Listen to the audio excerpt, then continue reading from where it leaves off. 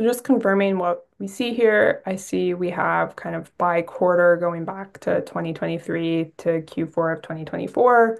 We have gross margins of large auto dealers.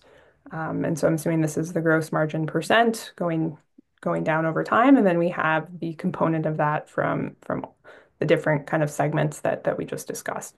Is it okay if I just take a few seconds to read the chart quick before coming back with insights? Yeah, please.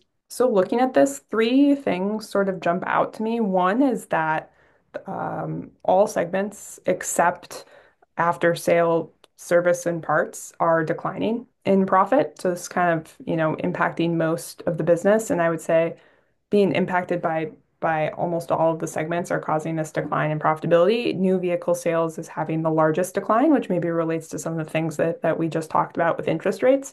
But there's basically an across the board decline on three of the four segments on this chart.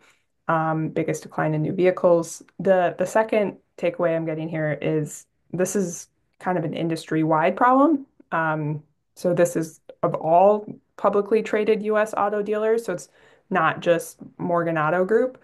So that kind of gets to this isn't something that our client is doing wrong. This is an industry-wide issue. Um, and so that maybe will change how we approach the problem. And then the third thing that jumps out to me is that after sale service and parts are the biggest contributor to profitability here for these dealers on average. So if you look at like Q4, for example, it looks like it's 30, 40, 40-ish% of the profit margin. And so that's interesting to me because I would have thought a dealer is just going to be more focused on car sales. So that's interesting. In terms of a next step, I think just given the decline in new vehicle sales has been so dramatic and used, I would just want to dive into more on what's driving this.